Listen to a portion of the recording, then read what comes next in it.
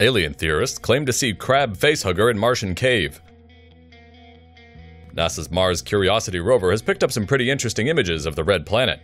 The latest fascinating image includes one feature that space enthusiasts say looks very similar to a facehugger from the movie Alien, or a giant crab. Can you see it? Here's a closer look courtesy of UFO-Vini.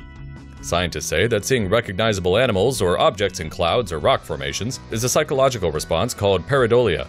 That's why people can see things that aren't there. But what if a giant crab-like creature did live on Mars? That means there's got to be water there too, or the potential for all kinds of life forms to exist in a harsh environment on the fourth planet from the sun. David Lazarus from the Los Angeles Times tweeted, "Rock on Mars that looks like hideous crab monster identified by scientists as just a rock." This isn't the first time an image from Mars has stirred up us Earthlings.